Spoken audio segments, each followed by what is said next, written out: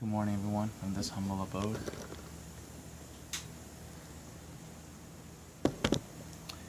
We're gonna have some tea this morning and then get our day started.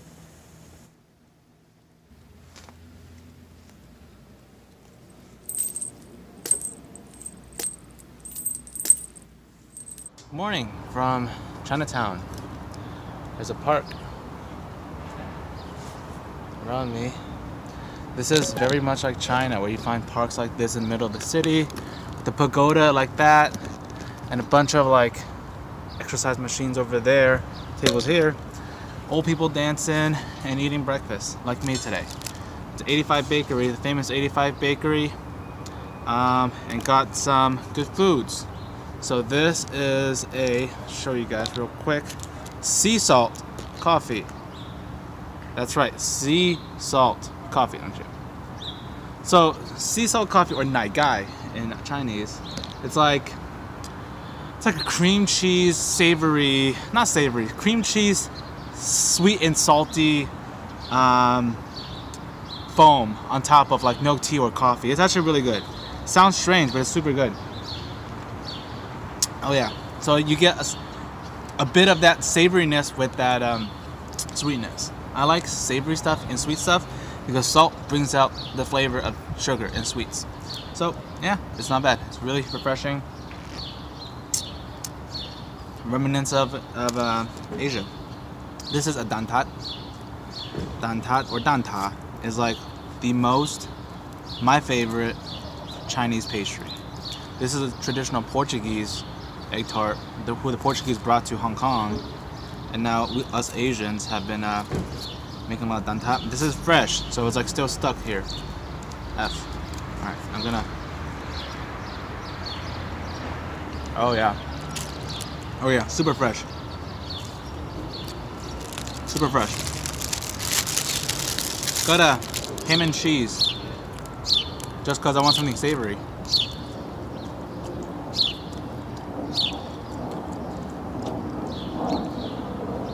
Bread, ham, cheese, some sort of mayo.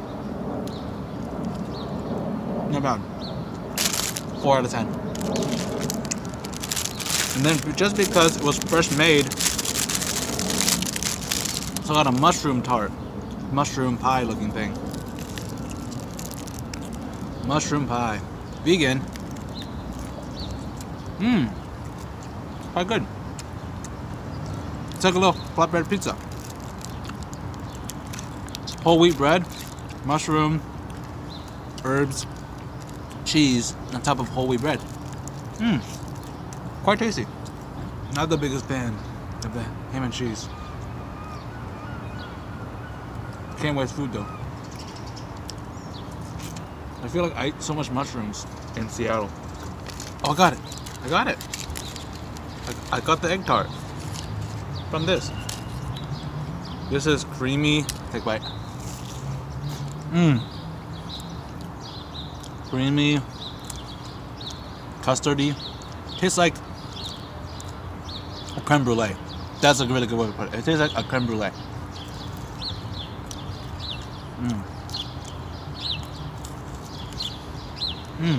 Okay. So we're gonna go to one of the biggest Japanese supermarkets in North America called Uwajamaya. So the big market near here. Let's check out goodies. We are at Uwajima grocery store. Big Asian grocery store feel. It feels really clean, like your typical American grocery store, rather than an Asian grocery store. Oh, look at all this. Ooh, look at this. $6 for this? Great. Sushi, unagi, eel. This is eel. Wow. Wow, inari. Love me some inari. Wow. Wow, look at this sushi. Wow. Look at all these good stuff. Fish, fresh fish. Wow. Lots of fresh sushi. This is not your Kroger brand sushi. This is legit. A lot of Japanese foods here. Might pick up a snack or two. If only this was in Nashville. Look how fresh. Look at how fresh this is. Sung, that means fresh. Wow, a bunch of fresh seafood. I'm guessing this is all sushi grade. Wow, rockfish. More salmon. Wow. With the Japanese food, this is Japanese food paradise.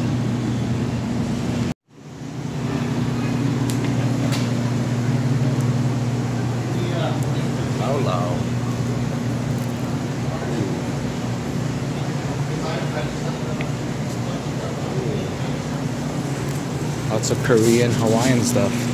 If you're ever on a budget in Seattle, this has all this stuff. Fried rice, General Tso's chicken, lo mein, buns, balti, burritos. All these Japanese mochi looking things. Ooh, taiyaki. It's like a fish shaped bread with red bean paste inside, really delicious. And sandwiches. Shout out to all the weebs out there. Look at all this stuff. Look at all these stuff. Look at that. Lots of gifts and pots over there. There's some wild flavors going on. Salty lychee, peach Coca-Cola, clear. Not this clear matcha. Clear. Interesting flavors going on here. All the better. And you got a whole section just on ramen, instant ramen. Hot ramen mukbang. Mukbang of ramen. Just all ramen. Japanese, Korean, Thai, Vietnamese, American. All sorts of ramen. You got creamy seafood, curry, interesting stuff going on. Miso flavored. You got everything you got here. Korean looking stuff. Yeah, so much stuff. So much ramen. And fried ramen. Yum. Uwajimaya. Amazing grocery store with a pleasant aesthetic. Large parking lot. And good area. I got a surprise for us that we should try out. I'm gonna find a place to sit. We can try this new thing I got. We're back at the entrance. Can't find a place to sit, so we're gonna squat down like I'm in Asia again. Okay, I got something interesting. This is the clear latte, matcha green tea. That something here. Clear matcha and milk. It's like a matcha latte is like green and milky, but this is clear. Let's see how it tastes. But this is just clear.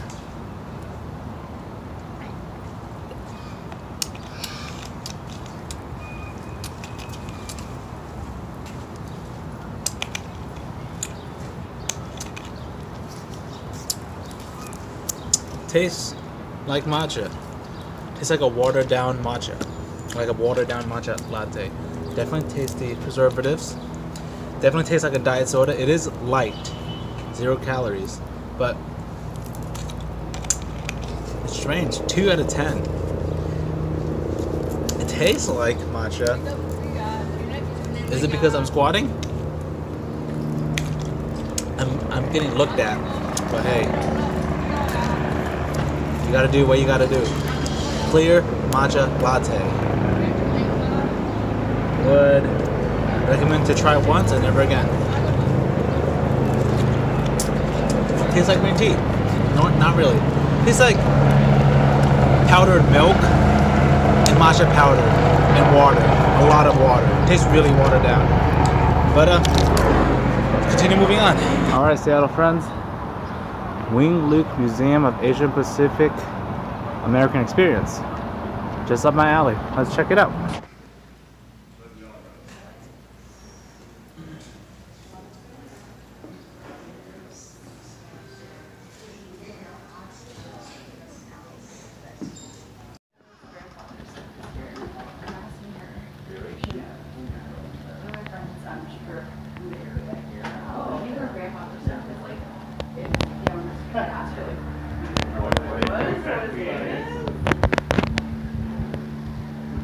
welcome to the historic Income Company store.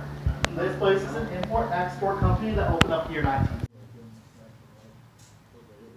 Check it out too much, but yeah. So here the Family Association, the Chinese American Community Pension.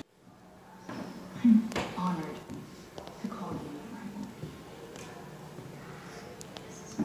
Really digging this Asian heritage and cultural representation and respect in Seattle. Wish we had more of this in Nashville. I like this cool Bruce Lee inspired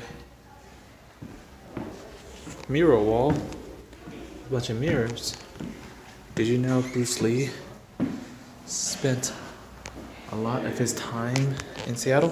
4 years. It's more of a complete system and it's more fluid. By that I mean it's more fluid. There's continuity of movement instead of one movement, two movement, and then stop. Right as the cameraman and explain the problem of a glass of water over the blind tree.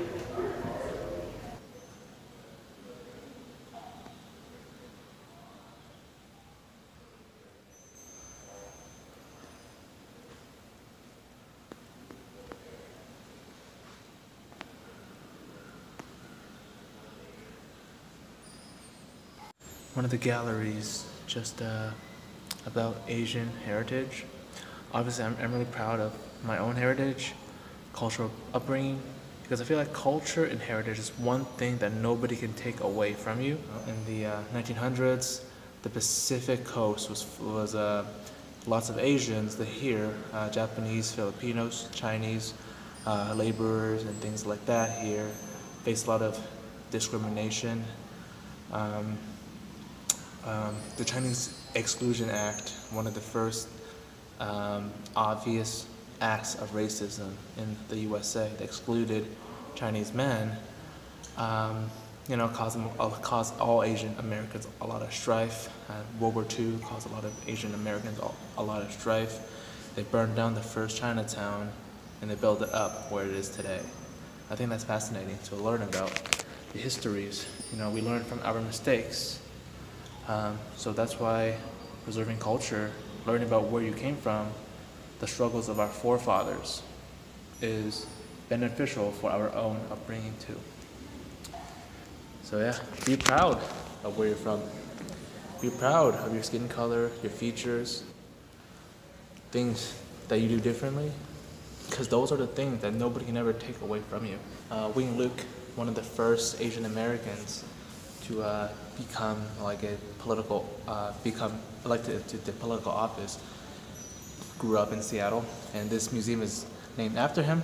As you know, it wasn't too long ago that my own father, grandfathers, forefathers, even myself, experienced these acts of discrimination, and also a lot of the proudful moments of Asian American heritage and progress in America here. So a lot of these things are really fun to look at, and it's these struggles and these successes that we all have to remember. Yeah. If you're in the Seattle area, take a few minutes of your time to appreciate this museum, even if you're not of Asian descent. Wow.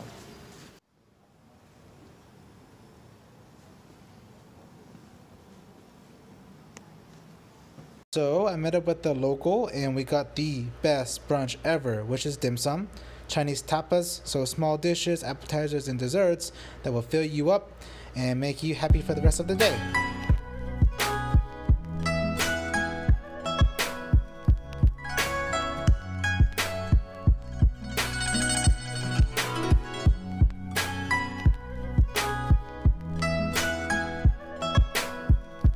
Sky View Observatory. Let's go.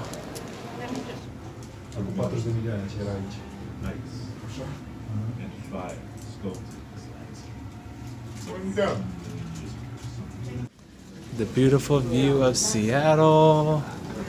Wow, wow. Now say how it should be on the other side. I see. Look at this gorgeous view. Okay.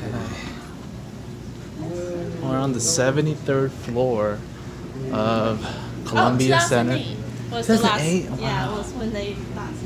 I learned lots of things about Seattle today. First, Bigfoot is from Seattle. And second, there's a volcano here, Mount St. Helens, that erupted in 2008. It's crazy. Oh, there's a space. So this tower is taller than the Space Needle.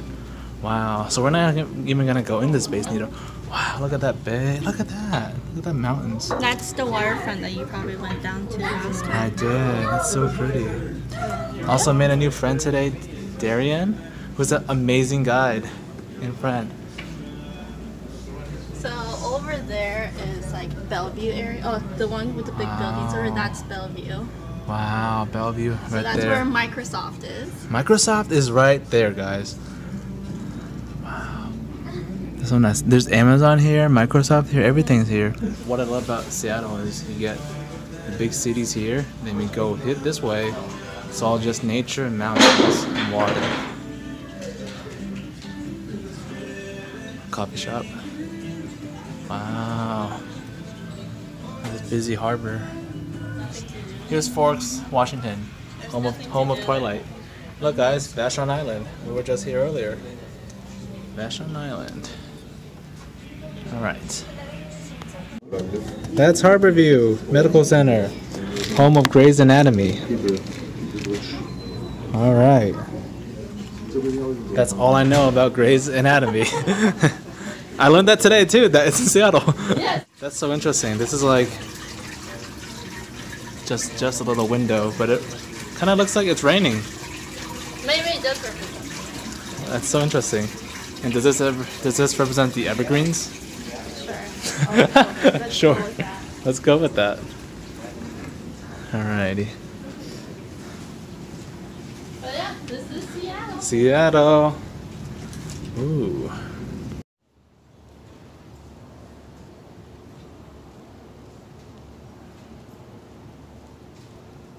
Check this out.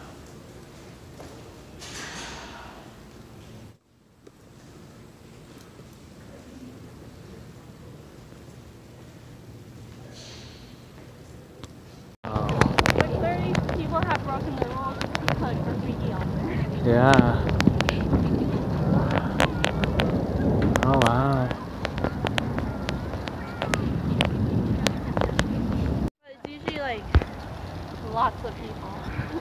I You have to see. come here at least like 5 or 6 hours before. I see. Gasworks Park. Wow. So That's a there clock? used to be a sundial. So like, how do we tell time with this? So before it used to be because of the shadow. Wow. Of your own shadow? Like if you stand like Whoa, that's so cool. it's about like Wow, and then tells you time. yeah, It is 3 o'clock. Yeah, it's about That 3 is so o'clock. cool. That is so cool. You can stand Here, it's 3 o'clock right now. If I stand here, it points around 3 o'clock. That's crazy. That is so cool. Steampunk Village. That is so cool. Wow, So look yeah, at the water. this is Lake Washington. Lake Washington. Wow. Union, sorry. Thank Lake you. Union. Yeah. Wow.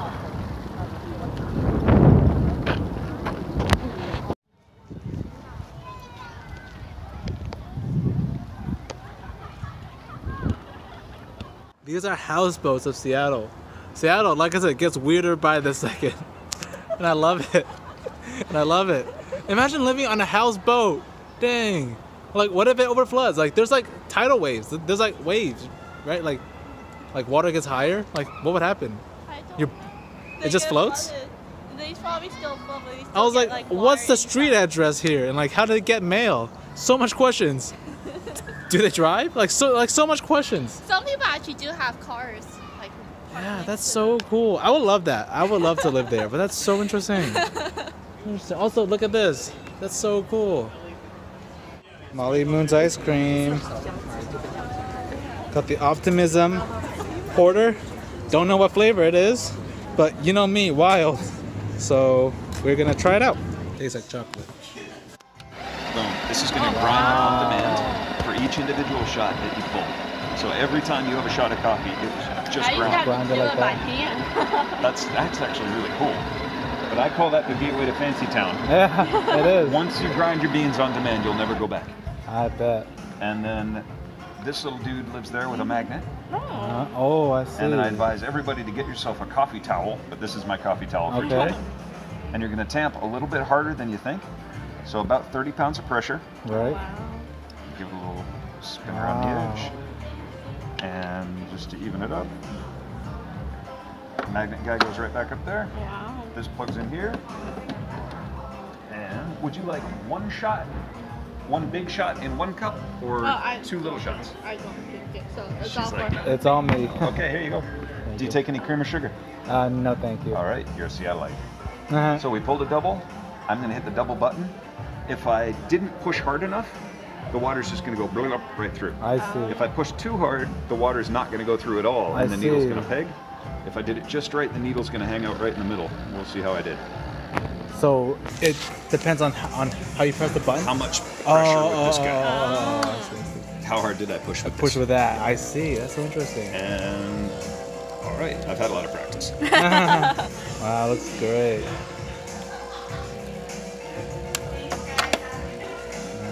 If you put your hand here, that's a cup warmer. Oh wow, that's genius. That's called crema. Yeah. And the real trick to see if I got good crema is if I tilt the cup, the crema should stick to the side. And it does.